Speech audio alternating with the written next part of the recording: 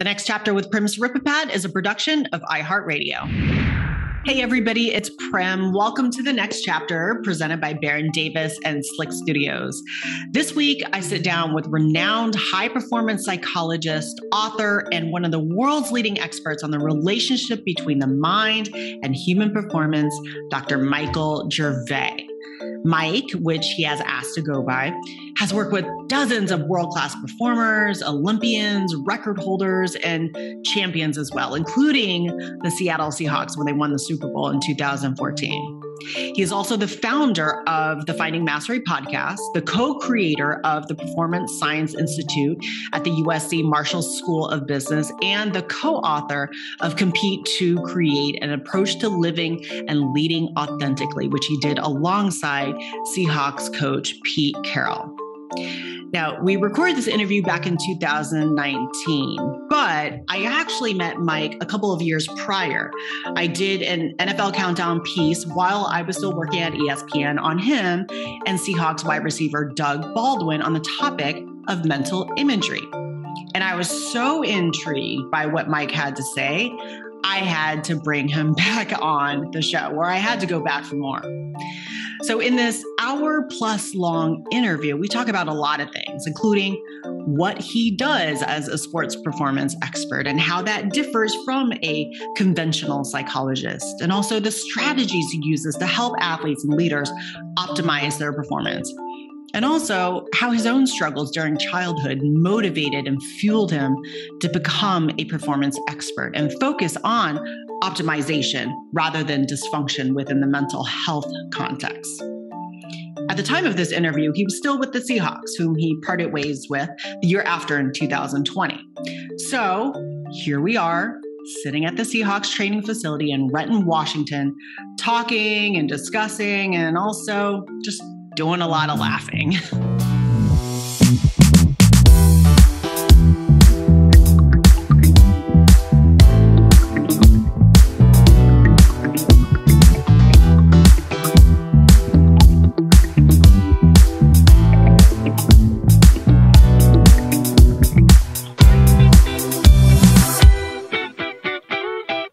What do you prefer to be called? Dr. G, Dr. Michael, Dr. Gervais? Yeah, my family calls me Mike. Yeah, definitely not that. That's not what I've heard, actually.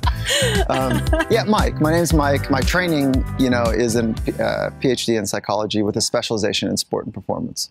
I mean, you earned the doctorate title, so, I can... You can call it, that's fine, but... Dr. G. Go by Mike. Okay. Yeah, okay. How are you doing? Great. Yeah? Yeah, life is really good. You have that look as though you were just rushing from somewhere. Because every time... I think I have that look. We've had that conversation, I think, before. Because every time I turn and pay attention to what you're doing, you're always somewhere doing something for someone, with someone. You have your private practice, you work with the Seahawks, you have your Compete to Create with Coach Pete Carroll, you have your Finding Mastery podcast, which is awesome. You get some serious guests on that show. Yeah, it's been a blast. I mean, the community, right now is a very exciting time for people talking about psychology, talking about how to organize your inner life to flourish, whatever that means, high-performing living, whether that means living with purpose and meaning. But it's a very exciting time because we're able to talk about it at scale. And so the idea of that nexus between impact and scale, so long and deep with one person, is really what's required for impact.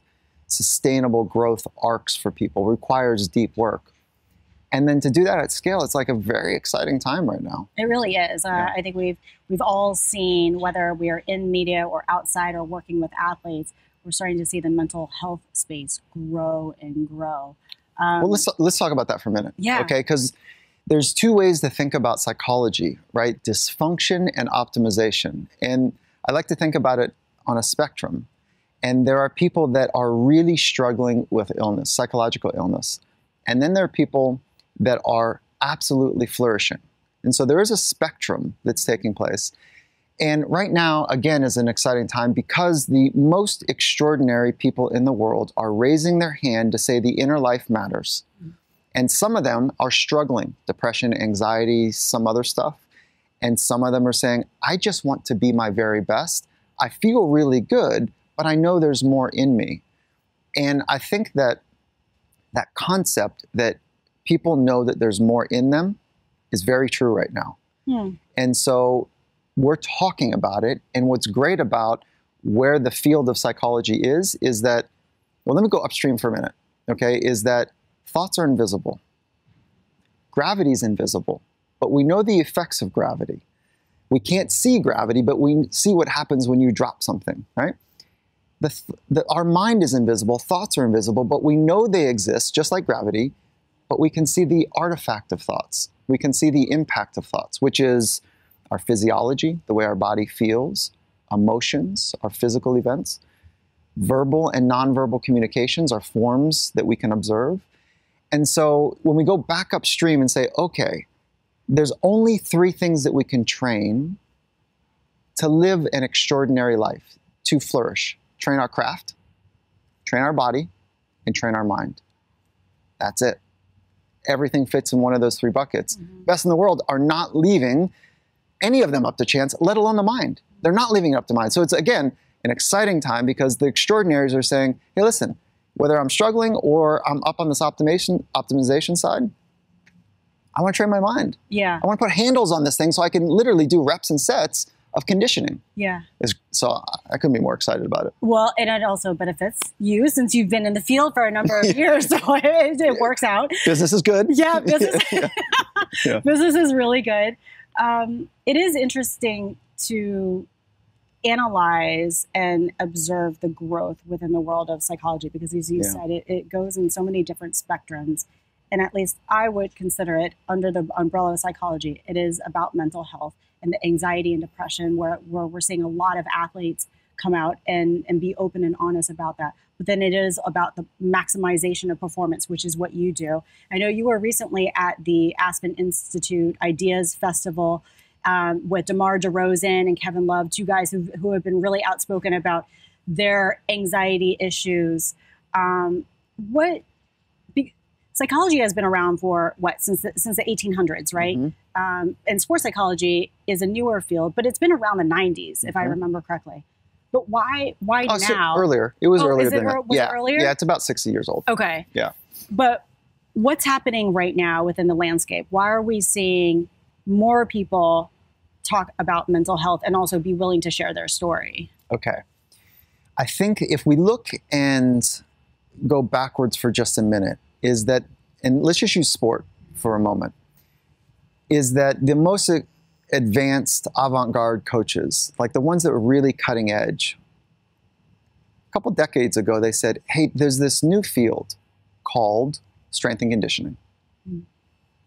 I bet if we invested in and brought let's bring some of those guys in and see, like, could we get our guys bigger, faster, stronger to, like have a little bit more energy or vibrance in the 4th quarter? Okay. So that field took off and it has done pretty well. And before that, coaches did everything. They were the moms, the dads, they were the life coaches, the sports psychologists, they were the strength coaches, they were the technical coaches, they made the food, they were the nutritionists, they did everything. So then some of the progressive coaches brought this S&C in, strength and conditioning, and then they said, oh, okay, well, we're bigger, faster, stronger, but we're actually getting some more knickknacks. So medical came in, ATC, right? Medical came in. And then nutrition. And guess where we are now? Yeah. Psychology. So the progressive coaches are saying, hey, like we're maximizing all these other domains as a high performance model. We're checking a lot of boxes and doing great work. Where's the frontier? Well, the frontier is the mind. And it's one of the 3 main pillars for people to train. And so it's just happening. It's organic, it's natural. We're standing on the shoulders of incredible science right now. And we're not at that nascent stage where we're making things up. We've got real research-based best practices that we can employ at scale with those that want to train to figure out what lies dormant in them. Can it be expressed in any environment and hopefully under any condition? It is interesting. And I wanted to talk to you because I know that this is a space that you are very adept in, but also with this show, addressing transitions. It's a very focused show, and we address so many different, you and I were talking yesterday about just kind of game planning about what we're going to talk about today. And you shed some light on some other transitions that I didn't even think about. But how much of the work that you do in trying to maximize an athlete's performance has to do with a transition or a change in either their personal life or their athletic life? I mean, there are transitions for sure that are embedded in the arc of people that want to grow. And right now, when we talk to young athletes, they're going to retire at some age. And when they retire, they don't even necessarily know the jobs that will be available. Not because jobs are going away, but because industries are changing so fast, technologies are changing so fast, that some of the jobs that their parents had are not going to be around. So there's another transition. So there's the transition in, there's the transition with some sort of injury process, there's the transition out. Those are the big frames, if you will. But that transition out is not what it used to be, like I'm going to go get my law degree, or that'll probably still be the case, or I'm going to go set up shop and build a business or go work for a large firm. There's going to be industries that are emerging underneath our feet right now that we don't even know what the landscape in 10 years is going to look like. So if we stop thinking about what I'm going to do and we start to invest in who I am and my ability to eloquently adjust to the unfolding, unpredictable unknown. Okay, that's the mark of mastery of self. Can I eloquently adjust to this unfolding moment, this unfolding week, day, whatever, month, when I don't know how it's going to go? And those that can't do that suffer from anxiety. So an anxiety disorder is the dysfunctional way of thinking about the future that becomes overwhelming. And those that have mastery of self, they're able to embrace that unfolding, unpredictable unknown. And so there are easy frames for us to look at transition, but I think the big takeaway when we go upstream is how well are you able to adjust to the unpredictable? And athletes are great at it. They're very good at it. Really? Yeah, very good at it. So you're looking like I'm kind of... No, I don't know why I was so shocked, because I think... Wait, hold on. Yeah. How long did you play tennis? 20-something. Did you know years, any of your 15 outcomes? years. Did you know any of your outcomes before you stepped on No. Not one. Yeah. So by definition, you didn't know how it was going to go. And what did you do? You practiced your tail off, craft, body, and mind, hopefully all three, and you showed up and you said, I'm going to bring my very best. And you had an idea, you used your imagination to have an idea of how you'd like to be and how you'd like it to go, but you ultimately didn't know. And then hopefully somebody across the net was highly skilled to help you bring out the best in you. Right? That's true. Yeah, so that's like in my mind, like, it doesn't get much better than that. Like, I'm not talking about love and I'm not talking about deep purpose, but those environments to call on us so that we can bring our very best on a regular basis. And so that's dealing with stress. No, that's a good point. I didn't think about that. But then I'll provide a different point of view, or I'll be the devil's advocate. But isn't that kind of a control? Who's the devil's advocate? Like, what are we going to advocate for the devil? Are you really going to take that? No, I was thinking. Yeah, you heard that in your head too. Like, no, I was, yeah. Sometimes when my mind is going, I don't really pay attention to what's coming out of my mouth, which I'm in a bad field if that's the case. No, take the counter on this. Let's go at it. But could one argue that that's kind of a controlled environment? So you know you're going into an unexpected environment, but you know that it's structured in the sense of, I'm going to serve at this time, I'm going to return, and then there's going to be an outcome. Because the reason why I'm asking that is because while athletes can be good at transitions, the whole reason why I'm doing this show is because I've seen athletes fail to make transitions outside of the sports world. Okay. Yeah, everything you said is a yes. However, what makes transitions move well for people is when the mission is clear. Okay, so let's use the NFL for an example.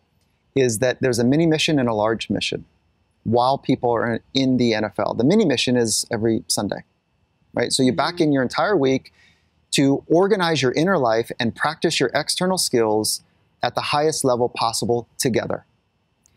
And And nobody does the extraordinary alone. We need each other.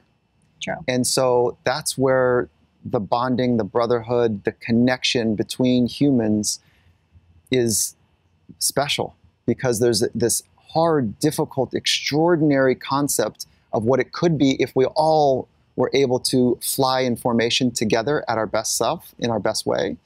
So that mini mission on Sunday is electric for most. And if it's not, it's probably not the right place for you. That's okay. And then there's a larger mission over the course of the year. Okay. Now, what happens when people transition out of sport, to your point, is that the mission isn't clear. And so what is a mission? Let's talk about it in the frame of like purpose. What is your purpose? And Simon Sinek does a great job of talking about know your why. And there's a science to that. And it's the science around purpose. And it has three things. So here's, to me, and I'll deconstruct this in a second, but to me, we want to go upstream as far as we possibly can. And so that when we are downstream, like all the good stuff, the strong rapids are in place so that the output is eloquent. And we're talking about the eloquent output being transitioning well. Mm-hmm. So upstream on this is that it has to, this is purpose, the science of purpose. It has to matter to the person. So your purpose has to matter to you. I can't give it to you. Nobody else can give you purpose. It has to be something that matters to you. It's bigger than you. And it's down the road. So those are the three variables to take a look at if we deconstruct purpose, the science of purpose. So athletes might struggle after sport because they can't figure out what matters to them anymore, because that was like their everything. Okay, so now let's take that insight that you just have right there and say it was their everything. What does that mean? If we deconstruct that, is that what happens for people that are highly skilled at a young age. So how old were you when you were good? I was still going, Mike. That's good. I mean, but there was a point where people started to talk to you differently. Adults maybe treated you differently. It was early. Yeah. So let's say it's, let me just make up. 9. Okay. That's super early. And then so 9, 10, 11, 12, 14, teenage years, there was definitely some shaping of the conversations in your world around your athleticism. Right? Yes, would you agree with that? It started very early, actually. Okay, so what would happen for you, now I'm not trying to say that I know, but what could happen for you is that during those years, your job, my job at the same age, if we take a developmental psychological approach, the science there, is that you're supposed to figure out who you are. And when athletes are really good and their entire community is focused around what they do, they foreclose on all other identities. So are you rock and roll, or are you punk, or are you country, or are you R&B? Well, I don't know, because I'm really good at rock and roll. Everyone's talking to me about rock and roll. It's kind of fun. So you foreclose on exploring. Now you're left with being great at rock and roll for that age, okay? So what ends up happening is you fuse your identity with what you do. Now, when you go step across the line and go compete, it's not just a game, it's identity risk. Why else would your brain say, light up the fight and flight freeze mechanisms? Why would your brain light up that there's a threat? Because it's not a physical threat. If someone's going to hit the ball hard at you, no, it's not a physical threat. It's an identity threat. And what's beautiful about the brain is that there's no redundancies. So the same systems in your brain, am I talking too much? No, you're good. The same systems I feel like I'm in a therapy session, because everything that you're saying, I'm like, oh. Yeah, no, this is well, not that therapy. explains a lot. Therapy is like, we both be crying, like it's wonderful, but No, but everything that you're saying about my identity being fused to what I was doing. The outcome. And everything was foreclosing and shutting down. There was, I don't think I've shared this with you, but I went through a huge identity crisis once tennis was no longer a part of my life. And that transition for me took 10 years for me to really get out of that and understand, heal, and then move properly forward. How about it? So because your identity was fused with what you were doing. So it was like this. And then when you no longer had the thing that you were doing, who am I? And there's this wrestle. And so what we want to do, what we want to help people that are in it right now, is decouple who I am from what I do. so that when the transition out moment happens, because it's going to happen, that you can eloquently let go of what I do and replace it with a something new, what I do. But your identity is integrous, it's whole, it's not dependent on doing more. So there's a model that many of us have adopted, and it's broken. And that model is I need to do more to be more. It's broken. You know it. Yes. I need to do the extraordinary to be extraordinary. No. That is not right. Is that just American society? Is that our culture today? It's a Western what is that? frame. It is definitely a Western frame. It's a Western frame. And I think it was born out of, like most things, a great intent during the Industrial Revolution. Our hardworking families, our grandparents came home and they said, hey, family, you know what's coming? Machines. People are getting laid off. And I'll be damned if this family is going to suffer from some machine. So you know what? We're going to outwork this thing. We're going to outsmart this thing. No machine is going to replace this family's well-being. I didn't think about it like that. Yeah. So like we came from these vibrant families that were like, yeah, let's go. And so the doing and being became mired. So what we're seeing with the most extraordinary people in the world right now is they're flipping that model. And they're saying, no. I need to be more and let the doing flow from there. I need to be more present, more grounded, more creative, more authentic, and let the doing flow from there. And nothing that I do will compromise who I am. Right. That is a concept that I can understand now at 38 and being removed from the sport. Mm-hmm. So how do you teach that? Or do you even try to teach that to a 22-year-old, 24-year-old who's now a couple years into the NFL, especially if they don't have anything, they don't have any other safety net. Like this is their thing that's going to propel them to a life from in which they came from nothing. That's right.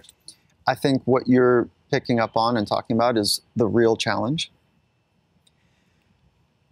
The reason people change is because of pain. How we grow is because we get uncomfortable. So uncomfortableness is how we grow. Pain is why we change. So if we really want to create a fundamental change, we have to help people feel pain. Help people feel pain. Oh. And sit with the pain. So how do you help somebody feel pain? Well, I mean, there's lots of ways probably to do that. But like when something doesn't go according to plan and they feel that sense of internal scratchiness and unsettledness, like to sit with that and to examine it and inspect it, and rather than drug it, drink it, sex it, social media it, like rather than distract from it, like feel that. And that becomes a powerful opportunity. And we're talking about, in this model right now, the signal to noise ratio. And our job, it's an engineering term, but it's also a psychological principle, is that we want to help people get to the signal. And with all the bling of the world of high-performing environments, it's hard to get to the signal, that emotional signal. And so it's easier to get to the signal like, I need to be right here to catch this ball, to be able to do whatever I need to do on command. So that part is required. Mm-hmm. But the emotional part of like examining the inner life, it's harder. And so I wish I could say everyone like we're successful 100% of the time, but that's not even close to how it works. I'm so interested about your background because I feel like you're everywhere. You're working with people, working with teams, and you're in media all the time. And people are always asking you about your advice and how you handle other people. But I feel like there's not a ton of stuff about who Michael Gervais is. Are we going there? We're No. going deep. No, Mike, we're going deep. Okay, That's why. But I'm so interested about how you got to this point and why you want to help people so much. And if your personal experiences led you and motivate you to get to this point. So you're a California guy, right? Born and raised? I grew up on a farm in Virginia. Did you? Yeah. I didn't know that. Yeah, see, this is what it's all about. This is why we're doing. So you grew up on a farm. Yeah, first in Virginia. 8-9 years, somewhere in there, on a farm, no street lights, dirt roads. Like if I got lost in the back country and it was dark out, it was dangerous. And so like I grew up in a place that had these really organic hippie-ish, rugged, natural environment. And so that's where... Where in Virginia? Yeah, it's a place called Warrenton. Okay. And it's not that now. It's really nice. I got to go back last year. It's really nice. And so it was the beginnings of a town. And so, yeah, so I grabbed some roots there. And then you're right about California most of my life. Okay. Yeah. And then when did you move to California? I think it was 4th grade. Okay. Yeah, I was in 4th grade. And what was your first exposure to sports? What are your first memories? I had a couple. One was traditional stick and ball sports, growing up kind of on the farm. And I was a good little athlete. So I have a memory where we were late for practice, we're late for a game, and all the kids were on the field, and everyone looked like, oh, Mike's here. This is going to make me sound like a hero, but Mike's here. And I knew that I could just run on the field and someone had to come off. It's an awful story. Yeah, awful How old story. were you? I was like 9. Get off the field. Yeah. Gervais. Yeah, and I'm not saying I was a good athlete, but I really liked it and it came natural as a young kid. And then the second memory is that my nose is completely busted open. I took a ball to the face in soccer. Completely, there's blood everywhere. And not one parent thought that the right thing is to pull this kid out and clean up his face. Not one referee until my shirt was soaked with blood. Now, I loved every minute. I was like, I'm a savage in here. And I'm like, I didn't know what I was doing, but I was so competitively engrossed in what I was doing. This didn't matter. And there's no chance I wanted to come out. And so that's part of the DNA is that I loved it. I, would deal with something that was just a seemingly physical setback so that I could do the thing. And then I moved quickly, when we moved to the West Coast, into surfing. Actually, there's an in-between, is that when we got to the big city of California, the big state of Los Angeles, I tried out for the soccer team. I wasn't good enough. Oh, wow. And so I was nervous, and I wasn't good enough. And I made the B team. And I went home that day to my parents. I'm like, I'm not doing B anything. But really, when I look back, 30 years from now, or 30 years ago, I was nervous. And then play that forward, when I was 15, there was 2 types of surfing. And I was, from that point forward, I said, forget stick and ball stuff. These coaches, I didn't like the environment. And I wanted consequences when I made a mistake, not somebody barking at me. And so I went into action sports where if you make a mistake, you leave skin on the asphalt, you get held under in a big wave, there's consequences. So I wanted nature to teach me consequences, which I think is a powerful learner for me. And I got into the environment, and what I learned quickly is there's 2 types of surfing. There's free surfing and competitive surfing. And the free surfing culture is all about being hardcore. What does that mean? Everything you're imagining. Be about it. Don't talk about it. Put yourself in a dangerous situation. If someone talks about it, then just kind of nod yeah, but be about it. And it's about being hardcore. And I also wanted to compete. So I had that thing wired because there weren't any stakes involved other than harm, okay? But the bigger stakes for me, other than the physical harm, was being judged. So I went over and tried competitive surfing. I was a mess. I was an absolute mess. And I'm 15, and I realized in that moment that my mind, it was my mind. It wasn't my body, and it wasn't my craft. It was my mind. And I had to live with that. I didn't know what sports psychology was, but it was awful. It felt awful to not be able to access. You know this, no one chokes in sport because no one's eating while they're playing. Is that a bad joke? That's a bad joke. That's a really bad joke. It was in the midst of a very serious conversation. So I didn't know if you wanted me to laugh. You knew. So, but we micro choke. We choke. What choking means is we choke off access to the thing we know we can do. And my mind had choked off access to the thing I knew I could do. And I think if we take it out of sport, that's many people's experience in life, is that there's a micro choking, there's a tension based on our thought patterns, based on our framework, that there's so much more to go and give. But we're choked off because of the stress of the world, the rhythms of the world. This is me moving away from me and trying to talk about not me. Are you uncomfortable talking about yourself? No, but I don't know what purpose it does really. So I don't like to talk about me. No, but that's why I'm interested, because everything that I look up, there's nothing Yeah. There's not a lot on you, but I'm interested. I'm more interested in other people. I know you are, but I'm interested in you, and this is my show. So. Oh my God, you're right. No, but it's interesting because I think that the work that you do is, it comes from somewhere, because you know, the last time you and I spoke was in 2016. We were doing that NFL Countdown piece on the work that you do with Doug Baldwin and the mental imagery and visualization. And at the time, I was also, I think it was either before or after the interview, I was asking you a ton of questions about school, psychology, and all that stuff. And I don't know if I've updated you, but since then, I've got my master's in counseling psychology, and I'm actually applying to grad school. That's what's up. Yes. I'm applying to grad school to get my doctorate in counseling psychology and sports psychology. Come on. So, but, and I'll always be thankful for all the advice that you offered and continue to offer me. But like, I know my motivations for getting into the field, and a lot of it stems from my own issues or obstacles or hiccups in my path. And that's why I was interested in yours, because the work that you do, you're helping people. You're helping athletes, but you're also helping them become better people.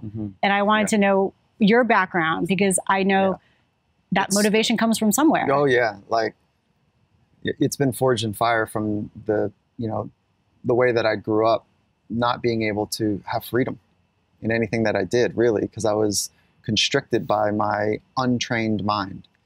And so early days in my career, I wanted to help people. I was sorting it out for myself, like how to get free. And then early in your career, like as in your 20s? Yeah, like when I just started studying psychology, I was the first person to go to school in my family. So the education path is like, I dropped out of graduate school too. And did you? Yeah, like, and then at San Diego University? No, at Pepperdine. And my family was like, oh, we thought we had one. I went back, but I dropped out of a traditional psychology program because I didn't make sense to me that I was going to spend my life studying dysfunction. I already knew dysfunction. Like it was already like I was living it. So I wanted to study like frameworks of success. And so I dropped out of there and found another path, which ended up being the sport performance path, which I didn't know existed. So you were in counseling psychology, or was it clinical, or clinical. What? It was clinical. So yeah, and that's the one thing that it's taken me months to figure out, because the mental health space and psychology space is growing, but it's also very convoluted and confusing. So the difference, for those that don't know, and correct me if I'm wrong, the difference between clinical and counseling. Clinical is more dealing more with psychoses and mental illness. Counseling is dealing more with healthy individuals. So it's interesting that your experience at Pepperdine and going through that clinical route, then it switched you over to kind of like the more fun side. I don't know I didn't know there was a thing. I dropped out. Okay. I was done. And this is grad school. This is grad school. Now, I didn't know what I was going to do. There was a moment, though, there's two moments in my life that I think helped shape this entrepreneur spirit that I have, is that when I was 8, there was, by our church, there was a big tree that had these pods of beans. And there's all these beans, and they're about the size of a quarter and round. And I picked one up, and I'm walking behind 4 paces behind my family, and I'm dragging this bean on this brick wall. And it's making kind of this sound. And then I put it in the palm of my hand. I was like, it's hot. They're hot beans. So I went back. I stuffed my pockets, a little 8-year-old kid, stuffed my pockets with this product I was going to go sell at school. Hilarious. I mean, I sold hot beans at school. I got in trouble for it. And I got, my mom got called up to the office for it, only when the boys were burning the girls. Oh my gosh. So there's this entrepreneur thing that like, I like the building of things to be able to share. Okay? Building of things and building of people, in a sense? Yeah, well, this one wasn't. This one this one was like you were tearing down people and like burning kids. Yeah. Okay. And then the other one was when I quit graduate school, and again, I want to say that I went back, so it wasn't a final quit. I went back to a new school, is that I didn't know what I was going to do. And I really respect people that have the courage to say, this is not right, because that was a hard decision. This was not right. I had a clear path that people said that, Mike, you should keep going. And I dropped out because it wasn't right. And I couldn't see myself in the future doing the things that we were studying. And I found a mentor of mine said, "Hey, Mike, there's this 2-week job, part-time temporary job." And he goes, "It's around drug prevention and, it'll hold you over for a little bit." Mm-hmm. So I took that 2-week part-time job and ended up turning it into an 18-year program. Wow. Yeah. Where And how old were you at this point? I was 20. What year are you in your kind of first year of graduate school? 23. Yeah. If you graduate 22, so you're 23. I was 22. I was young. Okay. I went to school young. So 22. And then, so it ended up being, so I saw this government grant to help people, funded to help people do crime prevention or delinquency and drug prevention. And I had this idea, well, what if like the stuff I learned in undergrad and some of the stuff I was learning in graduate school, what if I did this coaches thing or captains thing where I took the high school athletes and would help them understand basic ideas of psychology. And then we built what's called late night sports. And it was every Saturday night for 18 years. That's where I was, in my woodshed. It was an open gym, 3 full basketball courts. We brought in a DJ. I trained those high school kids on some life skills, which is now like sports psychology as I was going along in my career. And 100 athletes in a gym, neutral gang territory. And it was amazing. I ended up doing my dissertation on it. Wow. So that was my woodshed, where I learned, because the did you go into sports because you just had that background in it? Why was it, like, why didn't you want to work with non-athletes or different populations or demographics? It's not sport. It is people who are dedicated to the flywheel of growth. Like they really want to grow. And athletes, we make a mistake by seeing the athlete on the podium and saying, look at them. That's the mistake, because that's about celebrating the outcome. The real opportunity is to celebrate the athletes, how they organize their life every day, to be vulnerable and to go for it, to be vulnerable, to go for it, to get feedback loops, to grow. And most of us don't have accurate feedback loops, if feedback loops at all. And so that's the hard work, is to put yourself into a position to grow, but you got to really care about the arc of growth to do that hard work. So that's why it's like, for the most part, they are extraordinary physically, but they want to get better. And that is stimulating to me. So your fascination is with more the high performance. So you don't necessarily, when you see an athlete, you see them holistically, and as a person, you see them as a performer, which might explain what you're doing with Compete to Create with Coach Pete Carroll, because you're working now with organizations and larger companies and helping them grow. I see people as humans first, and the nexus or the intersection between being and doing being a very important conversation to have, and to help people be grounded and present more often and let the doing flow from there is the place that I want to add to, the body of human flourishing. And so that's why working with athletes is stimulating, because the doing and being are really important, and that's being missed in enterprise companies right now. The thing that's remarkable is, so our company Compete to Create has 5 core principles: self-discovery, mindfulness, developing a psychological framework, developing mental skills, and recovery. Mm-hmm. Okay. So, and we've learned that from the science and the art in sport.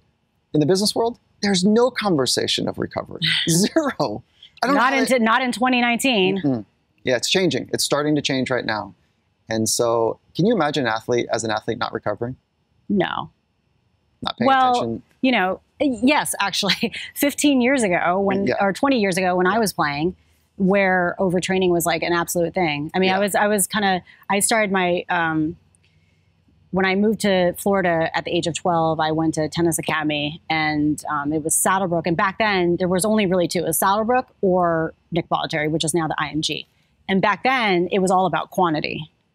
And you know that, like you've seen that. Overtraining, under-recovery. Burnout. Staleness, but back then, fatigue. No one knew about the different ways to improve your performance. They didn't know about nutrition and strength and conditioning and rest and recovery, But back then it was just all about quantity and volume. The mindset back then was the more you work and the harder you work, the better you're going to be. And as we know, that's not true. Yeah, there's better science now. Yeah. You have to do the hard work, right? In craft, body, and mind. You've got to put in real, volitional, high effort, nauseatingly focused work to get better. Like it's part of the work. But if you're going to do that hard work, you have to intelligently recover. The question I'm about to ask is more, it's driven selfishly because I'm curious as I get into the field of counseling psychology. And also with this show, the last several interviews that I've done, the interviewee has gotten emotional just because of the sensitive nature of the topic. It's very open, it's transparent, and it's very personal. A lot of it has to do with retirement. And then the last interview that I just did, like I got teary-eyed too, with somebody who we know, and Doug Baldwin. And so do you, as the psychologist, ever take in some of the emotions that from the person that you are working with? Or how do you block that out? Okay, so we're talking about when we're doing deep emotional work with somebody. Mm-hmm. My job, the way I think about it, is I need to hold the depth of reservoir. And so, meaning the depth of emotional capacity. Because let's imagine that you and I are doing some work, mm-hmm. and you're the psychologist and I'm the client or the athlete. And I want to go somewhere. I want to talk about something scary or really sad. And you won't go there. You don't know how to go there, or you miss the cue, or I don't feel like you can go to the depths I want to go. And my desire to go deep is limited by your ability to. Okay, so that's the first thing. So we have to do the deep work ourselves so that we can hold the reservoir of depth. And then when we do that, and so what happens, let's say that this is the capacity for depth. I'm just making this up. And when we get close, when a human gets close to that, we rattle because we're not skilled there. It's new territory and it's scary, okay? And so that's the same physically as well, right? Yeah. Like same psychologically, is like that's how it works. And so my job is to go as deep as I can so that if you get to here, that I got you. Like we're here in it together and I'm not gonna rattle. Now I just switch roles. If I'm the psychologist, then I'm not gonna rattle, but I can hold it with you. And I can feel with you, and then I can be in it with you. And then what ends up happening, we think, is there's a recalibration. So you've done the work. Hopefully, yeah. But I'm still learning. It's not like. And how did you do that work? Oh, I spent a lot of time in the seat being a client. Okay, so you went through therapy yourself. Hundreds of hours. Was that on?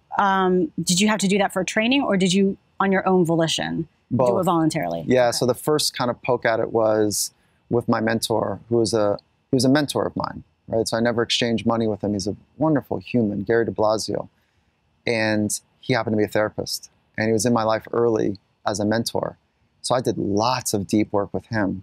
Then in graduate school, everybody needed to go do work, and so I got starting with some formal work there, and then postgraduate school, post PhD.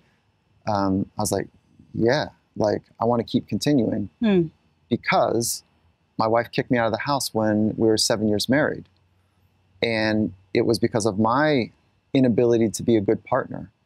And she brought me, so this is a transition. She brought me to a place that said, I love you. You're a wonderful human, but I'm not sure how to be me in this relationship anymore. And so that was a moment, that was a place in my life that was like game changing. And how old were you then? I was 32.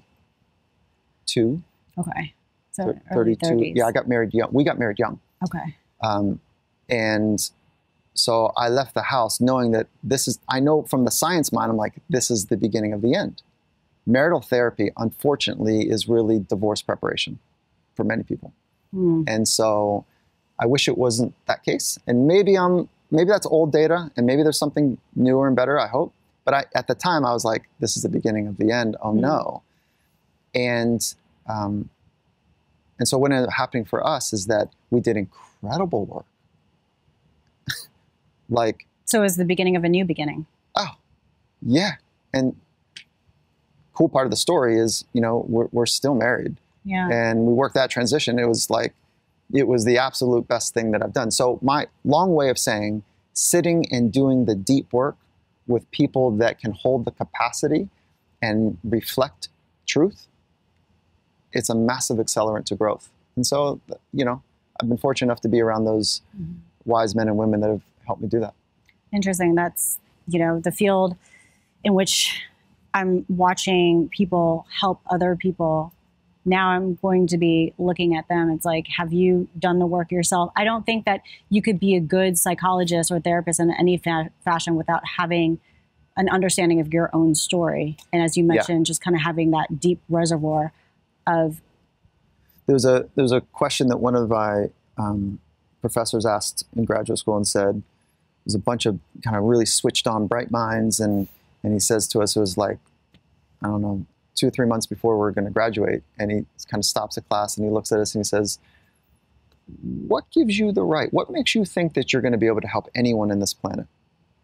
So, that's a good question. And so then we each had to answer. He's like, really? Like, now he is a retired vet that made a decision. He's a PhD as well, made a decision. Intel was coming in Vietnam, to go east. He decided to go west, and his best friend and much of his squad perished. So he'd been through it. He'd been in it. And he's like, really? You're going to help someone like me? It's like, oh, yeah. Right. I'm staying up here on the surface. Sports psychology. No. Go deep, son. Like, really touch the pain of life. Touch that deep part that know yourself and know other people. It's a really powerful thing that he gave us. So I'd say the same to you. Like, when you're doing this work, like, go do the work as much as you possibly can. I've been in therapy for 7-8 years. So you've done some work now. Oh, yeah. I mean, it's a huge reason why I'm doing it, because I have learned firsthand the power of the mind and power of psychology, and how one person can change not just one area of our life, but she changed everything. And that was during the time when I was, even just a couple of years ago, when I was going through my tennis comeback. She knows absolutely nothing about sports, nothing. But she was able to help me with my performance on the tennis court, and even when I was during my time at ESPN in my world of broadcasting. And that really just like opened my eyes to the magic of that. That's great. It is really great. So when you're working with these players and you have this deep reservoir and experience with all of that, where do you begin? Because a lot of these guys, especially in the NFL, I mean, out of all the sports that I've covered and have experience in, I think the NFL is probably has the most macho, just kind of traditional, old school way of thinking, where it's like completely suppress the emotions, absolutely no feeling. And some of the coaches that we still see today, certainly not the Pete Carrolls of the world, but they're still of the, yelling, cursing, berating. I've heard stories of some other environments in the NFL that sound absolutely abusive, like flat out. 100%. If that was a family system, you'd pull your kid right out of there. Yeah. Like if it was a school system, that, I'd say it starts at the Seattle Seahawks with Coach Carroll's deep investment in psychology. He's got an advanced degree in it. He understands it. It's woven in the DNA of the culture that he's built. And so people are more available to talk about things because, like they understand the value of the mind. He talks about it all the time. And so, and I don't want to also paint a picture that like every time I'm talking to somebody, it's this deep. Sometimes we're talking about whatever, like way up at the surface, and it's fun. We're talking about things to build rapport, but you're creating space for people if they want to do that work, that it's there. And so I think your question is like, where do you start? You start with wherever they are. Oh, okay. So meet them where they sweat, literally sometimes and figuratively, in the sense of like, pay attention. People are teaching you all the time who they are. My job is to, without judgment or critique, notice and observe and be part of it, and stay here if they want to be here. Try to poke down if they want to do some work. If they want to come back up, no problem. It's not awkward, and just so meet them where they are and understand where they want to go. And I ask that because I am of the belief that if you work on yourself as a person, not just superficially, but internally, that makes you perform much better, not just on the court or the field, but in all areas of your life. And knowing that that's, I was just curious as to how you can get deep inside with some of these players. And I know some of these players are willing to go there. And I learned that from my piece with you and Doug Baldwin, because, you know, as we know, he's very intelligent, but he's very introspective. He's very deep. And you guys had started doing some work together since 2012, right? And that was a year where he kind of had the so-called sophomore slump a little bit. He had a great rookie season and started experiencing some injuries in 2012. And you guys started doing some meditation, mindfulness, and more importantly, the mental imagery. And, you know, I was just curious how you can get there with the player. But as you said, you just kind of have to take their lead. You can't really force them anywhere, right? No, so I've got a wonderful partner in this, which is Coach Carroll, saying, hey, you know, the mind matters. And so we're gonna talk about how to get better, and we need to invest in it. So in that framework, that was why I was attracted to work with the Seattle Seahawks, is because of Coach Carroll's deep investment in craft, body, and mind. And to do it better than it's ever been done before is one of his mottos. And then you've got folks that want to go there, like Doug and other athletes, and there's some that are like, they have no interest in it. That's okay, that's fine. And then I've got this really unique story that I get to come with, because the projects and the places I've been have been so consequential. Red Bull Stratos, when Felix Baumgartner jumped from 128,000 feet, it's so consequential. When Luke Aikens, since we last spoke, Luke Aikens jumped from a plane at 30,000 feet without a parachute into a 16-story net that he built. So you better have command of craft, body, and mind, because it's a binary outcome. Either you hit the target or you don't. Oh my God. And so I'm fortunate enough to have these really electric, stimulating, consequential environments that I've been part of, that they recognize, the athletes I work with in these environments recognize that those environments where mistake costs life, limb of self or other, that you better get your stuff right. And I want some of that. What are some of the different transitional moments that you deal with athletes? And you know, you and I were talking about, you know, there's the transition from high school to college and college to pros, which is the one that you often deal with a lot of the rookies. There's obvious injury, there's retirement, and even though a lot of your work is dealing with the active players, so you probably don't deal too much with the retired players because at that point they're gone. But what are all the transitions that you might help athletes navigate? Those are the big ones. There's micro transitions between, you know, slumps in performance. There's micro transitions, like I thought I could, but now I can't, and so making that transition from a bit of loss, you know. So there's a micro transition in there for folks. And then there's the third contract folks, where they get to the third contract, and you know, that's the contract where money is like, it's legacy family money, where it changes, it can change much. And I'm not saying first contracts or second contracts are insignificant, but if you get to a third contract, we're talking hundreds, you know, of millions of dollars. So there's a transition there while they're still playing, managing that new space. And so that's a transition as well. Yeah, when you mentioned that yesterday when we were speaking, I thought, you know, I never thought about that. And I believe you said that you had specialized your work around that third contract transition for a while. Yeah. When was that, and in terms of you just working with athletes or specializing your work around that? It happened in two pathways. One is, so this was long ago with the private practice, is that it's expensive, right? Like so the people needed some sort of resources to be able to have access. And then as I got better, the prices got better, and it started just to be reserved for people that were kind of in that space. And so it was a natural thing that took place. And what happens for people in that third transition, that third contract, is that their psychological framework becomes challenged or exposed. And so the framework is the way that we understand who we are and the world.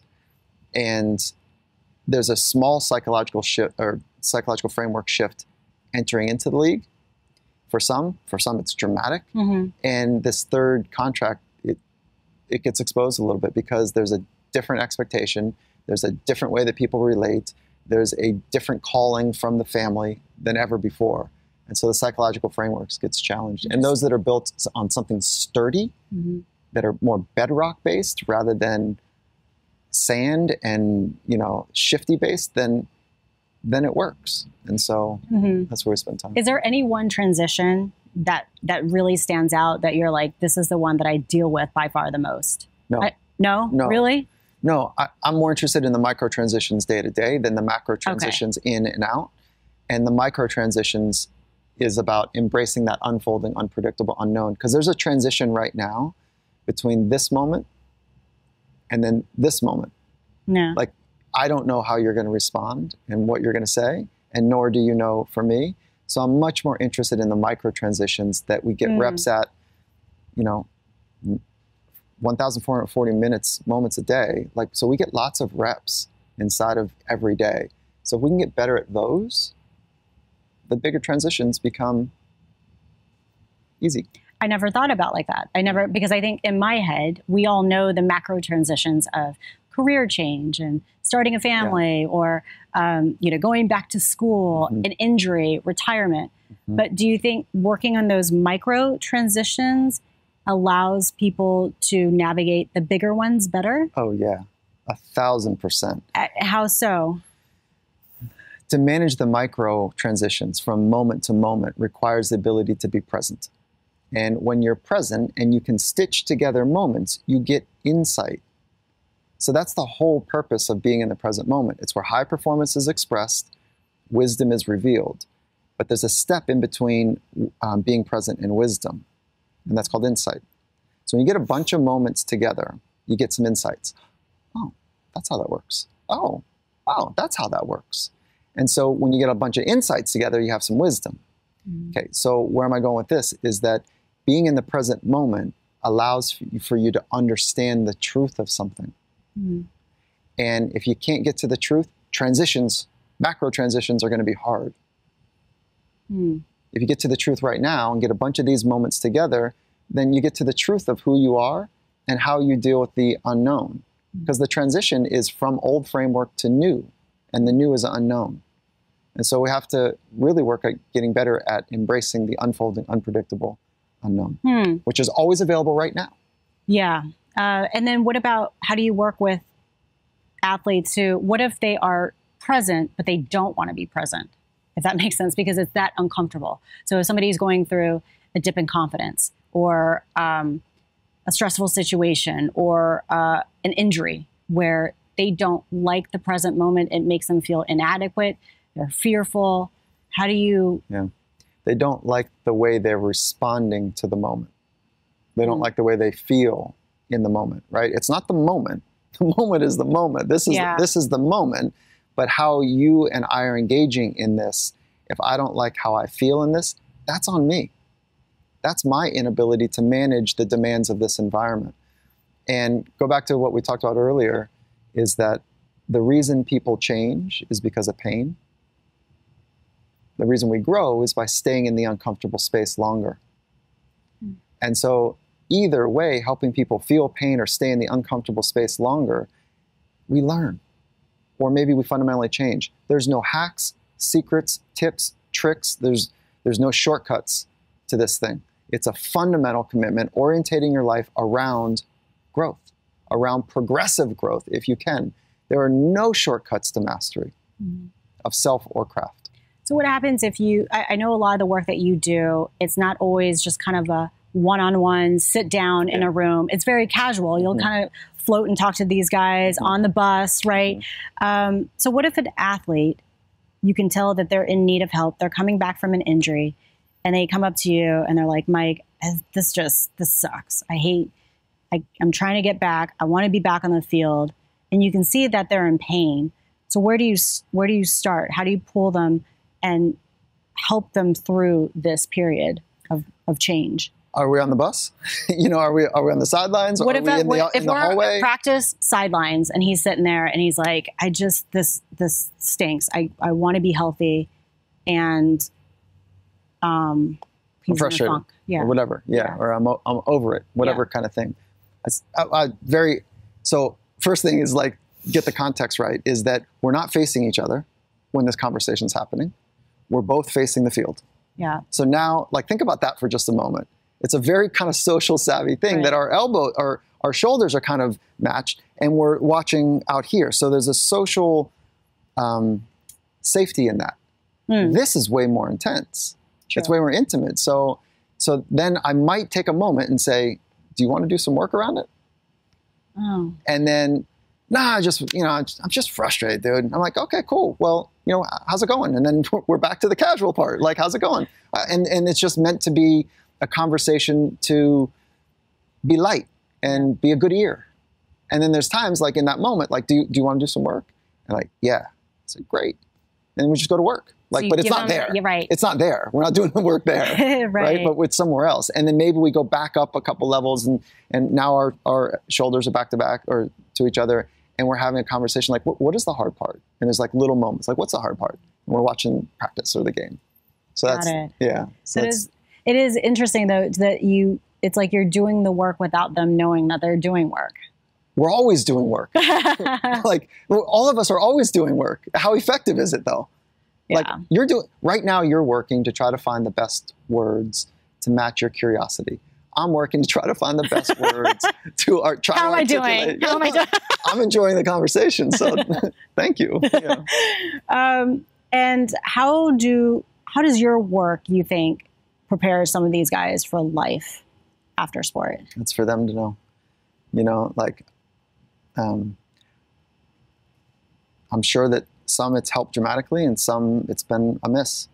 Like I wasn't available enough, or the timing wasn't right, or we didn't have the thing that, the magic, if you will. So I wish I could say that everything was great, always, but I do know that when I think, I don't know this, it's not evidence-based or science-based, but I think that for me at least, I need to have a conversation X number of times before it's like, oh, okay, oh, wow.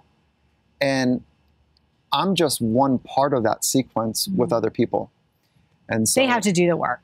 Yeah. It can't just be with you. No. Yeah. They have to be going through a process of curiosity and self-reflection and awareness too. Not a whole lot happens without awareness and a discovery approach to the amazing experiences of what it means to be human. Like, when we lack that, we really do shortchange our potential. Why do you think some athletes can achieve a high level of performance in their own domain, but then when it extends to other fields, then they completely fall short and collapse? The transferability of skill. Yeah. What happens with that? Because the reason why I wanted to do this show is because of that. Like, you knew how to be on time. You knew how to work your tail off. You knew how to be coached. You know how to try to be your very best and even compete with the best. You know how to have a plan, invest in the plan, work well with others. Doesn't that sound like a great partner in business or life? Yeah. Yeah. So where does what the transfer? Well, it goes back to, who am I? Because the identity foreclosure thing has happened.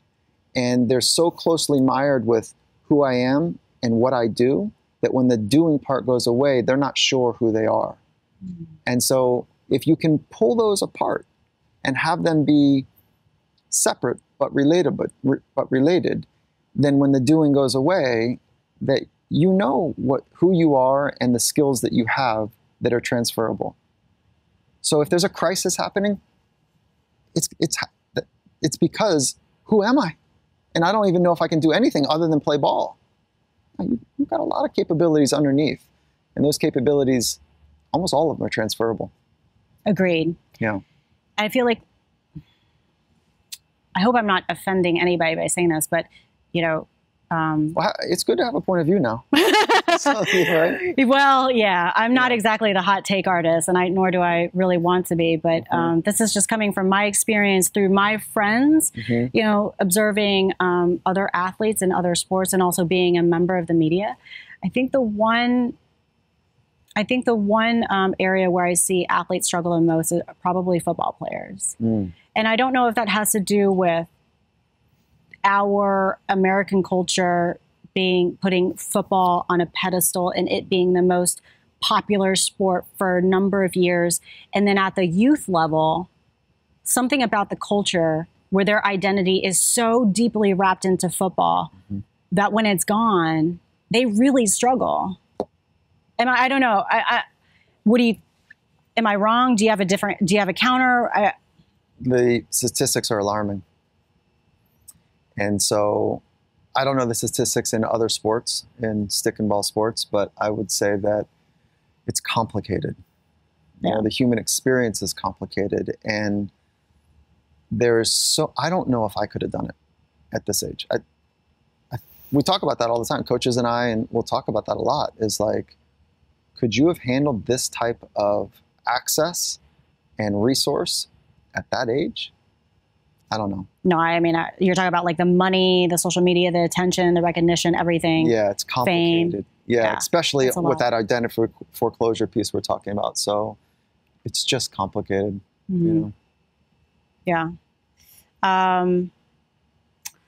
It is interesting, though, talking to different athletes and comparing the experiences of different sports. Yeah. Different challenges. Like I don't know how the true ecosystem for other environments work, you know, but I do know that this is a short career in the NFL. Yeah. Not for long.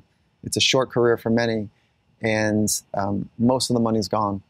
You take 50% from taxes, and then another X percentage from managers, lawyers, you know, agents, and then by the time you're left, you know, there's not a whole lot of money for most, and so that's hard. That's really hard. How has a sports? With the lack of a mission and clarity and identity and all of that, it gets really tricky. Sorry. No. How with the change in the media landscape and also sports landscape, how have you tweaked some of your methods or your approach when working with athletes? Because times are constantly changing. I feel like every sport changes every 5 years. Every sport goes through some sort of evolution. So have you tweaked any of your approaches? I'm not sure that most athletes right now are truly psychologically prepared to deal with social media. And so converting from it being a conversation relationship thing, which is not what this is really meant to be, more of like a sharing of ideas, that would be a better way to think about social media. And so I don't have a really great answer other than the challenges are different, but it's still challenging the same core parts of the human experience. Do I matter? And how do I know that?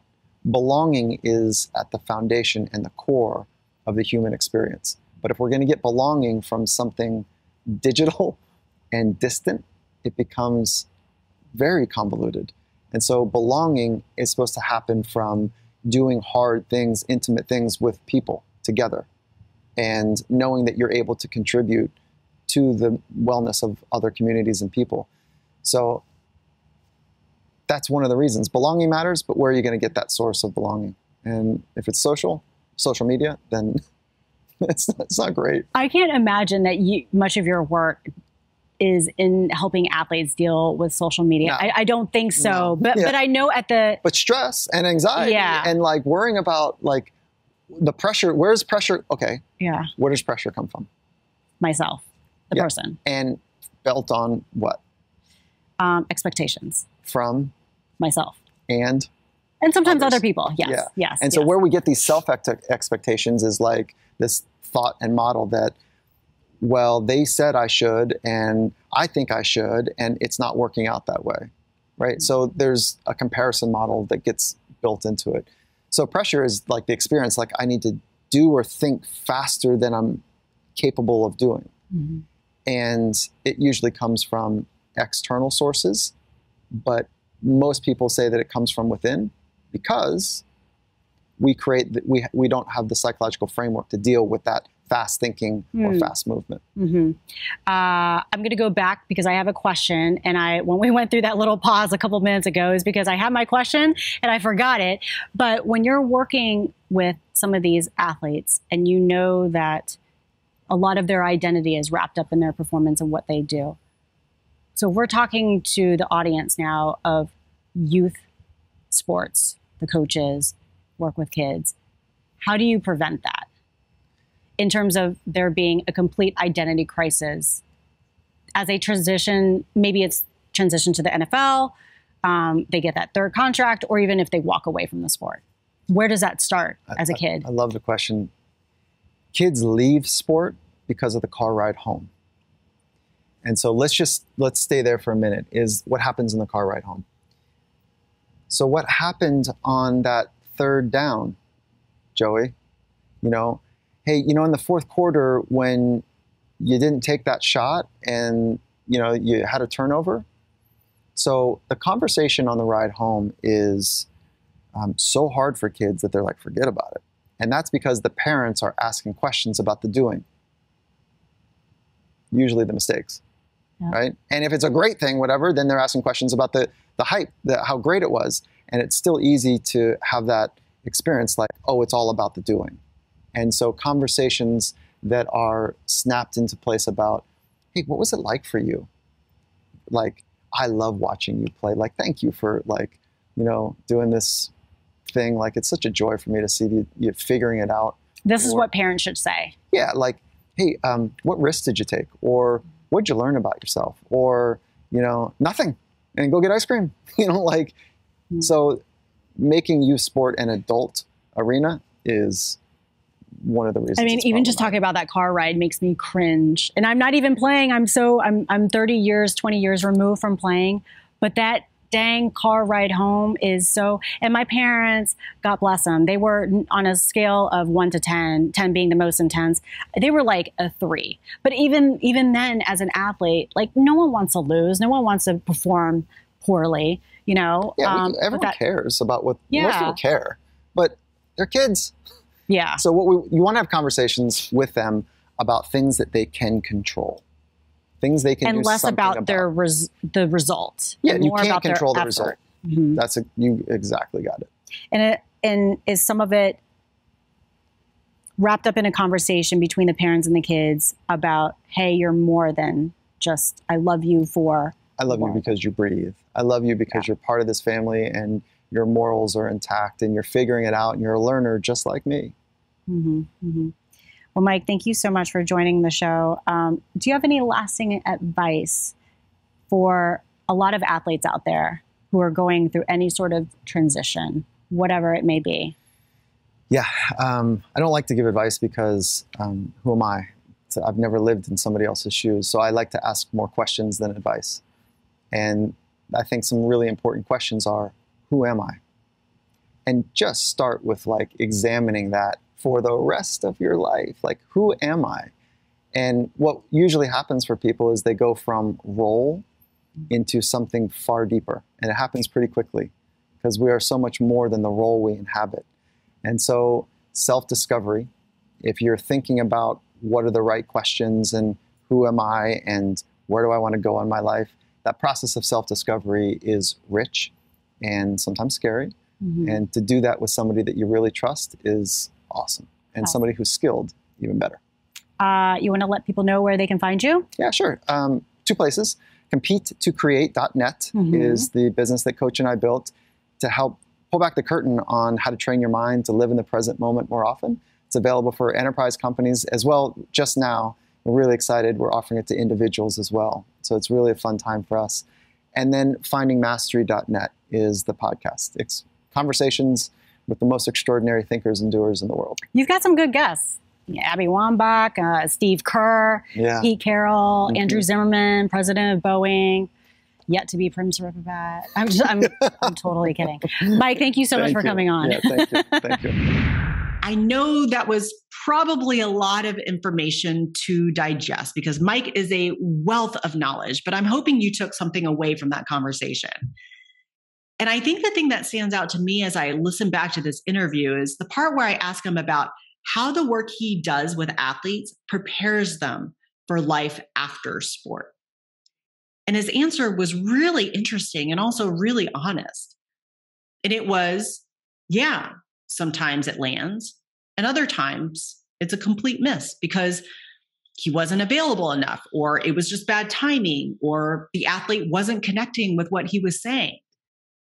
And for me, it was just a good reminder that even when we are trying to help someone, whether it's an athlete or a family member or a friend or peer, whoever, they have to be ready for the message and they have to want to be helped and helped in that way, because you can't help someone who doesn't want to be helped. And so if I were relating it back to the show, even if an athlete has all the appropriate resources to help guide them in their transition from sport and prepare them for that post-retirement career, that may or may not be enough. And ultimately, the person has to go through it. They have to go through their own journey, the good, the bad, and the ugly, to really figure things out for themselves. I hope you enjoyed this episode. Feel free to hit me up on all my social media platforms. As always want to hear your thoughts at Prim_Siripipat. The next chapter with Prim Siripipat is a production of iHeartRadio. For more podcasts from iHeartRadio, visit the iHeartRadio app, Apple Podcasts, or wherever you get your podcasts.